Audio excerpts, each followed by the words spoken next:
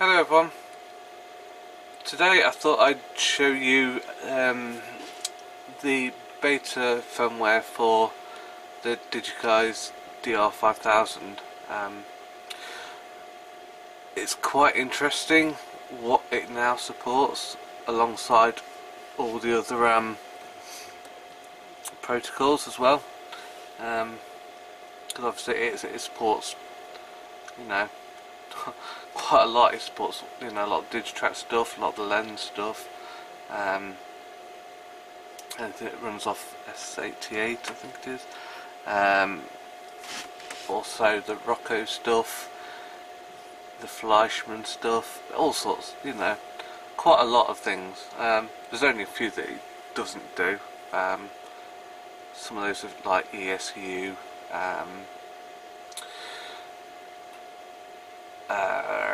and some others that I can't quite remember right now, but NC is another one I think it doesn't do. But you know, it supports quite a few different protocols. So I'll just show you what the new beta firmware does, and to be honest with you, it makes this quite a good bargain really.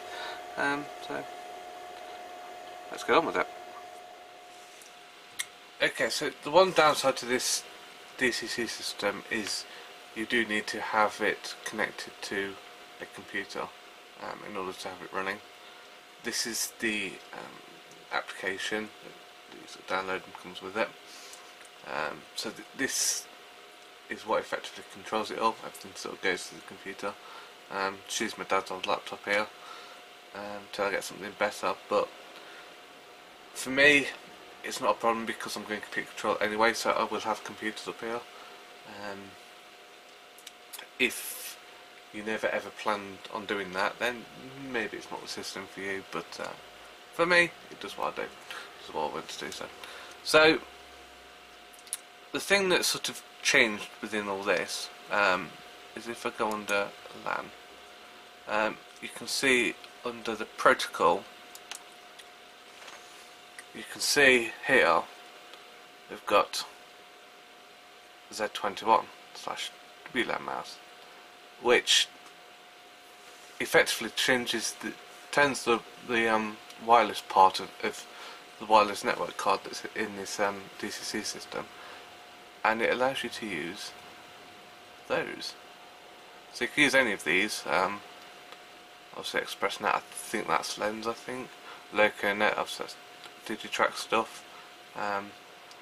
Dr. Command, no idea what that is. Another LocoNet. And then, like I say, Z21 and WLAN mouse. So I'll run you through what they can do.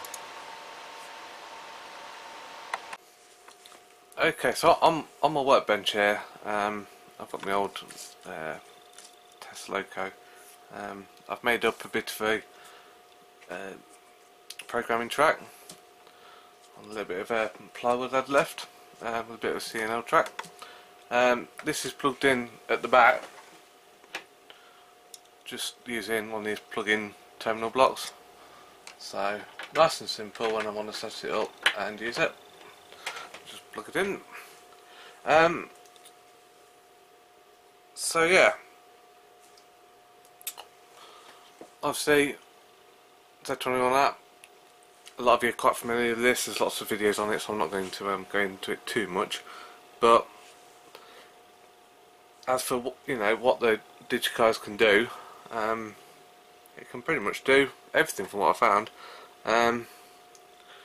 Obviously, if we go into programming and click on read, you'll see it's just reading the loco. Says address 3. I'll change that to the number of it. Just ignore that noise behind you. It's that's my heater. Just trying to keep myself warm. It's getting chilly out. So enter the number. So you know, you can program perfectly fine. So it does do programming. it does. As far I've not found anything that doesn't work. I've not tried any of the driver's cab stuff because I haven't got one with a camera in it and all that lot. Obviously you can create your layout with turnouts that you can operate, so you know you've got lots of configuration options, so it's great if you want something that's more just touchscreen. Railed vehicle settings, so obviously I've got my panel in there and my Batman 1F, and you can sort of take a photo of it, and there's all your touchscreen controls for all your functions. None of these have any functions in them at the minute. I did think about getting my SLW Class 24 out, but it's downstairs and I couldn't be bothered, to be honest. So it does everything it needs to do as a as a digital control thing. So I'll take you over to the fiddle yard again and I'll show you it working. Okay, so I've got both the locos on the layout now. As you can sort of see, you've got your control thing, that's where your functions would be. You've got your direction of travel, and then all you have to do is just change direction, and you just play with it, just by controlling it with the touchscreen, which is pretty cool. Obviously, you can bring up my 1F. Might be able to see it running.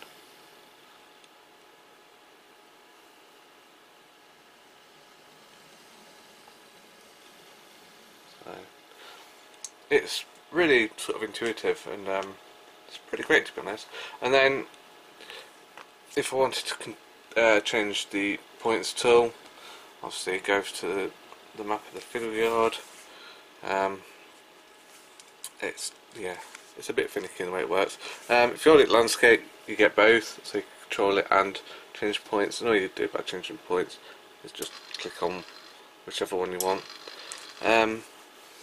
What I've done is just make it so it expands out like that, and I've built in some routes. So say for the panel that's on number 4, I'll just click on route number 4 and it just switches all the points, so it will just allow it to travel all the way through without worrying about without it stopping, except when you hit dirty track, of course. So which one more track is dirty? So it's really good, especially if you wanted, say, a phone or something small for just using the train control on, and then say you wanted like a cheap tablet and you could just sort of mount this somewhere and use it as a control board. Detection works as well with it, so that works. So as far as I can tell, everything that would work if you bought a normal Z21 app works just the same. So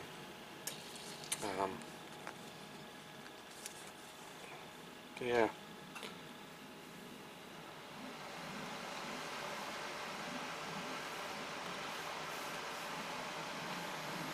So personally, I think that's really good, especially when you think about one of the black Z21s is about 300 quid, and then this unit's about 145. So you're getting exactly the same for half the price, pretty much. I'll show you what else it does.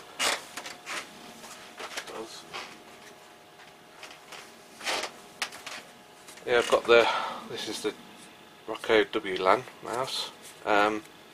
It's like the red one that you plug in, but this one's obviously runs off wireless. So nice and simple. Change your loco. So that's the one F there.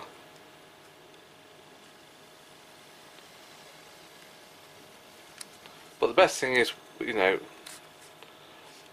with all these things is I can walk about the loft and operate without having to worry about plugging in devices and stuff.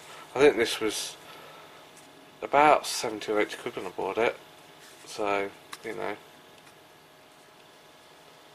really nice and cheap. You can do your point changing and everything on it, but I think I prefer something with a bit of a touchscreen for all the points, and then just use things like this or the Z21 app on like a phone or something, just for controlling, because it's just a lot easier to walk around with and just, you know, play with. So that's really good.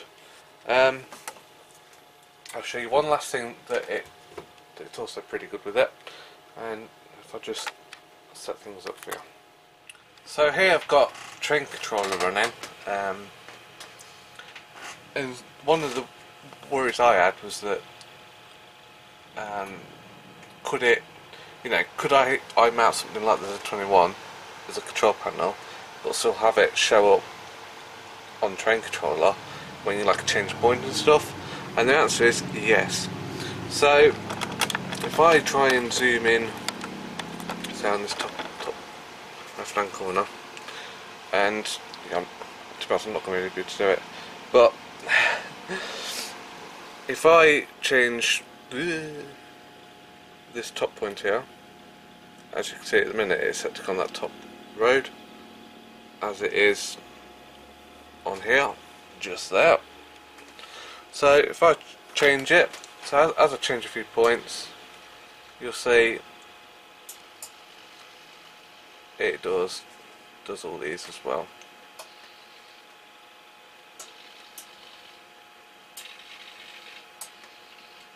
So it does work with the Z21, with the train controller plugged in, and all the other devices. It works flawlessly. So for me personally, it's a really good system. I don't think it works with the E-Link, I'm afraid. Those with the E-Link, don't think nothing really works with E-Link. I have got an E-Link, but I just personally I didn't get along with it, so I went with these, which, you know, it works for me. It might not work for some people, but it works for me. So I just thought I'd show you what the update brings.